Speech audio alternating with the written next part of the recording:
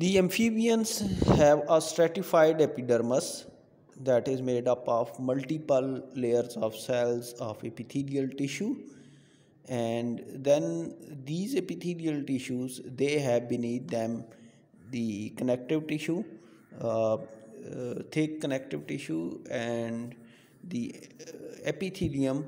It dips down in the form of glands. It invaginates into the dermis in the connective tissue. So as we discussed previously, that most of the glands are glandular cells, they are epithelial in nature.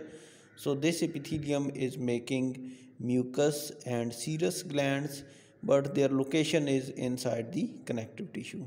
And as we saw that pigmentation in case of insects, it occurs in connective tissue. So their connective tissue or dermis, it contains mucus and serous gland, and it is also containing pigment cells.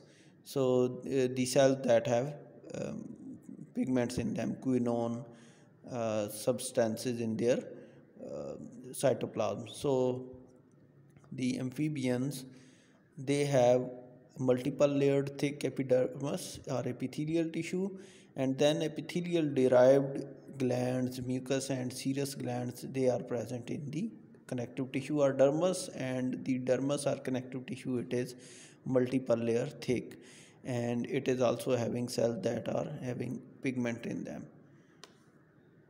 The earliest amphibians, they were covered by dermal bone scales like they are present in fishes. In fish, we saw that the connective tissue or dermis, it has modified type of cells that are having scales on them. During evolution, keratin production, keratin is a protein, and this protein is increased in the outer layer of skin cells of the epithelium. As we saw, the epithelium is multiple layer thick, so the uppermost layer, it has most deposition of the keratin in them in order to protect the animals from ultraviolet light.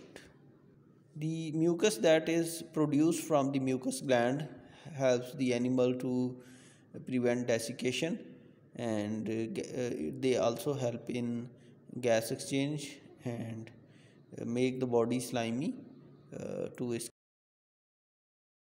In reptiles, the multiple layered thick epidermis is cornified. Cornification is the programmed cell death of the keratinocytes, that the cells that contain keratin in them.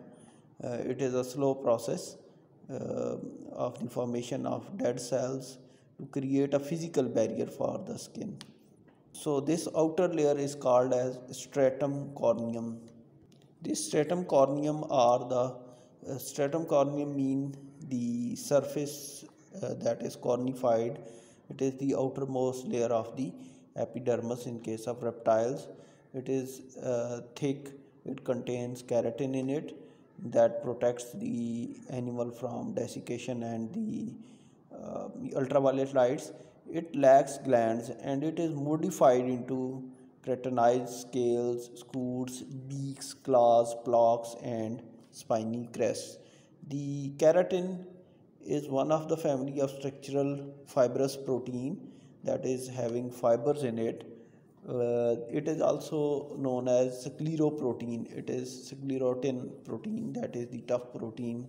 The protein fibers in one layer of keratin are interlinked with the another layer of the fibers of another layer to make the structure strengthen. So it is the key structural material making up scales, hairs, nails, feathers, horn, claws, hooves, and the outermost layer of the skin among vertebrates. And these structures, they are not having any minerals in them. They are not having any deposition of calcium or anything. They are made up of that, the hair, nails, feathers, horns, claws, hooves, scales. They are only having in them the protein fibers that are keratin, and these fibers, they are interlinked, and they are making hard structure even without deposition of calcium. Below stratum corneum, there is stratum granulosum, in which the keratinocytes are not yet cornified, but they are now going toward cornification. They have deposited the keratin in them. And then is stratum germinativum. Stratum germinativum, as the name shows, germination, it means this layer is highly uh, regenerative layer. It is producing new cells, and beneath this epithelium that is made up of stratum corneum, stratum granulosum, stratum germinativum, there is another layer, that is basement membrane. Like all the epithelial tissues, they almost have that is a dead material. It is the extracellular material on which the epithelial cells are stuck. And then beneath is the pigmented layer in connective tissue that contains the quinone in them. One of them we know is a melanin. And then is the are the dense fiber, the fibers of the connective tissue. They are actually again protein fibers. They are lying close to each other, and they are making a compact type of connective tissue. Then we can see here the loose fibers and blood vessels. They are passing, we know the connective tissue, they are highly vascularized, so blood vessels are passing through. These blood vessels, they are not only nourishing this connective tissue, but they are also nourishing the epithelial tissue. And we can see here there are no glands in epidermis. So then there are loose fibers of the connective tissue, the fibers that are having gaps between them. During molting, the old outer layers separate from newly formed epidermis, and the diffusion of fluid between the layer aids it. Like reptilia and other multicellular organisms, the skin or integument of the birds is made up of epidermis and dermis. And we know the epidermis, it is epithelial in nature, and the dermis, it is connective tissue in nature. Epidermis, when there would be epithelial tissue, then beneath there would be a basement membrane. And this basement membrane, it is extracellular material that is adhering the cells to the surface. And the dermis, it is connective tissue that is having collagenous fibers, or it is having elastic protein fibers. So these collagenous fibers, they are rope like fibers. They are strong when they are stretched and when they are pulled, but they are inelastic. They would not recoil when we stretch them. They would not come back to their original length. And elastic fibers, they are like springs. When we strike them, they would recoil, but they are not strong enough. They could break. So the collagenous fiber, they give strength, and the elastic fibers, they give elasticity to the skin. In case of birds, unlike reptilia, the epidermis, or the outermost layer, it is 2 to 3 cell layer thick, and it is thinner than reptilia. And another difference is that the outermost layers, they are keratinized, but they are not much keratinized. They are soft. Another thing that we saw, that the reptiles and birds and mammals, they have skin derived characters from their epidermis. So in case of birds, these characteristics, or these features associated with skins, are feathers. So these feathers, they derive from epidermis due to their cornification, or we would say keratinization. And the dermis, it is containing blood and lymphatic vessels. We know they also contain sensory nerves in them. Feathers could be associated with smooth muscles that control the position of the feathers. And the aquatic birds, they also have another layer beneath their dermis. That layer is beneath connective tissue. That layer is called as hypodermis, and this hypodermis contains or store energy, and it contains fats and insulate the body. That would not allow the loss of heat from the body.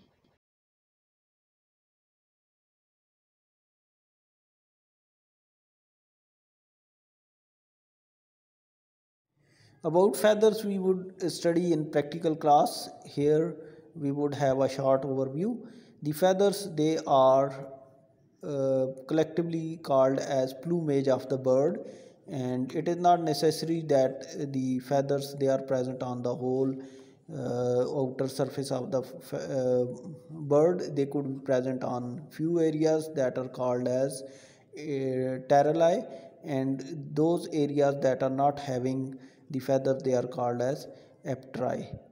The feathers are derived from the epithelial cells of the epidermis. When they get keratinized, the cornification of these epithelial tissue would occur, and that is the position of the keratin and the death of these cells. A typical feather would look like leaf of the plant. There would be a central shaft of the feather. This shaft, it divided into two regions. The outer region that is outside of the skin, it is this region of the shaft would be called as rachis, and the region that is embedded in the skin is called as calamus. The areas around the central shaft on both sides, they are called as vein of the feather. These areas are vein. They are composed of the branches of fibers coming out from the shaft. These fibers they are called as barbs. The barbs they give rise to the barbules, and then these barbules they give rise to the barbicles, and that barbicles they have hook like tiny hooks. So these tiny hooks they get attached to each other. So this composition is actually the branches that are giving rise from shaft to the barbicles. The shaft it give rise to fibers that are called as barbs. Barb give rise to barbules, and then barbules they give rise to the barbicles.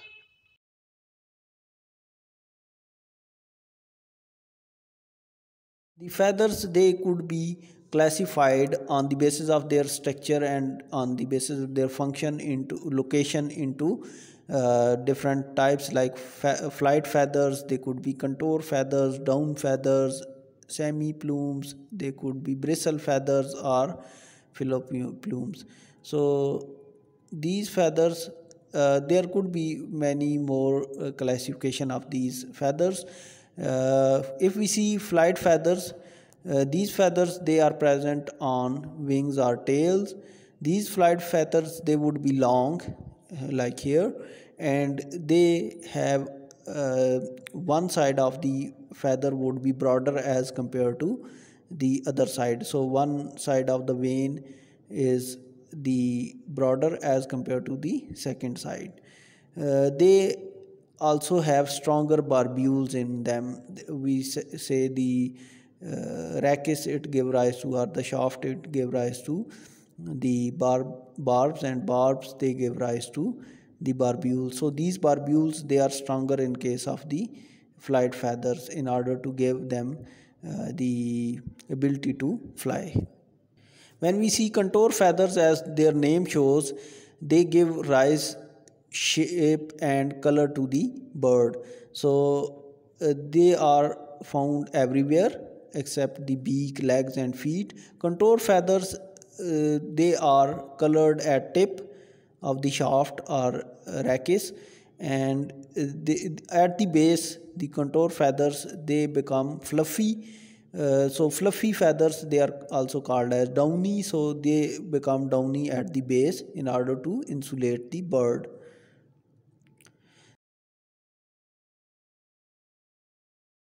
The down feathers they are fluffy feathers. They are having no shafts. So these or they would have little shafts. They are soft and fluffy. They help to insulate bird by trapping air between these feathers and the skin of the bird.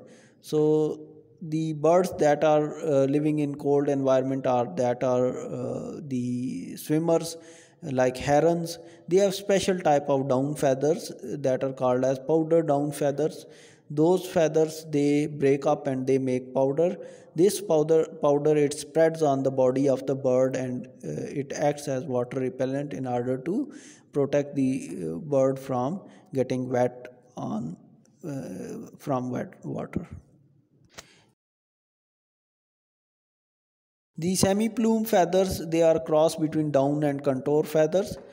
Unlike down feathers, they have well-formed shaft, but their barbicals, they are not well developed, so they are soft like down feather. They are present under contour feathers, and they are also used for insulation. The bristle feathers, these are stiff feathers.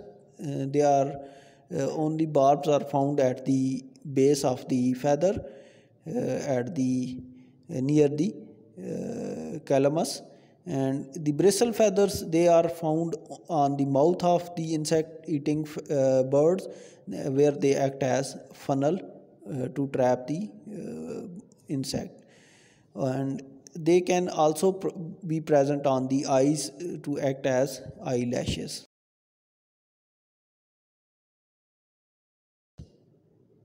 Phyloplume feathers are very small, and they have a bunch of barbs on their tip of the shaft.